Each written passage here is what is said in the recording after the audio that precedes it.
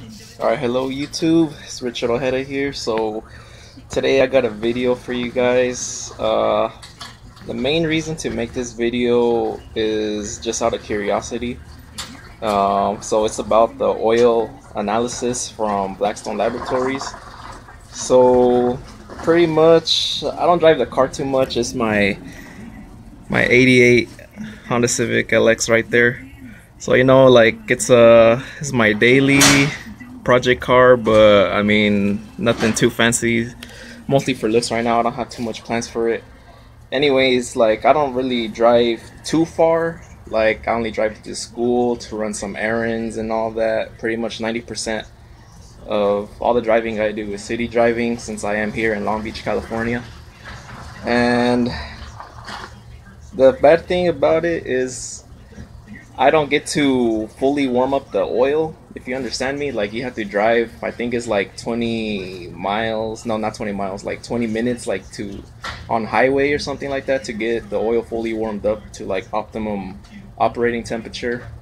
So I mean, and I don't drive that far, so I mean that's the bad part about my car. Like it just puts more wear on my engine. So I was just curious to do that. And let me see, what else can I do? So yeah, so like I'm just gonna show you my oil sample report. Like I have the paper right here. The oil I'm using, I mean I always use full synthetic, but right here, so this is the oil I'm using. The oil I tested was the down right there, the Valvoline high mileage full synthetic with the max life technology. So that's the one I'm using because I mean mine is high mileage, but I was always curious to see because supposedly like if you just use like a normal high mileage full synthetic, no, take that back, just a regular synthetic without high mileage, it's supposedly leaks more. So that's what I have in my car right now.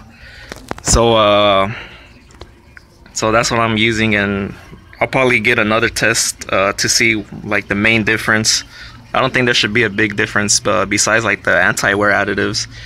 But other than that, that sounds about it. I'll show you guys my results right here. Alright, so these are my oil results. Like right there it says the report date was June 26, 2017, and as I'm filming this is July 22nd, 2017, so it's about a month already. How it said right there, make and model Honda 1.5 liter D15B2. So it's a 4-cylinder, has a 92 horsepower. The oil type and grade, synthetic 5W30. It's actually high mileage synthetic, the max life, the Valvoline max life. 2,000 miles. I don't drive that much. How I said, I just take it to school and just pay my bills and all that. So it says right here, like, comments. I'm not gonna read that, but if you want to pause the video and read it for yourself. But some things I do want to point out. It says that to keep the oil runs shorter. I mean, I don't drive that much, so like I usually within I say 4 months I usually change it. But this past oil change, it was more like 6 months. So it says right there, like, they found oil in the coolant and the oil. It's probably from a head gasket. I mean, it's still the original one after 207,000 miles. It says right there, the extra iron from Spirited Driving. I did mention that on the slip.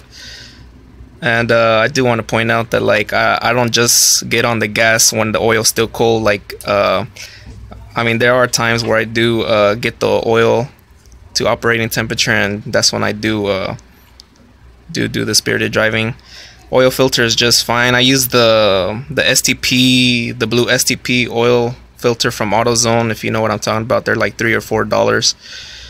It says right there TBN is good, so like it's still good, but like I can still run it for longer periods of time. But I mean, usually within the most I would last with oil is 6 months. But it says right there, watch for coolant loss, and yeah, I occasionally do have to top off with the pre-stone coolant. So right here it says these are my elements in parts per million. So I highlighted the ones that do stand out the most, which is iron, which is from Spirited Driving, and like just warm up. Copper, they said, is from like brass and bronze parts. I think from the coolant too. And potassium, coolant, sodium, coolant. Then these are the properties, self-explanatory. The next oil filter I will be using is this one, the Fram Ultra Synthetic. This is actually a pretty high quality filter. It's not like the cheap Fram oil filters where it's made out of, like, I don't know what it is, but it looks like paper. But this is the legit one. It has it's actually heavy compared to the other one. So that's pretty much it. This is my oil report. You could pause it if you want to take a closer look at it. Alright, YouTube, thank you for watching this video. I don't upload very often, but if you want to subscribe, go ahead. Alright, like the video too. Alright, thank you.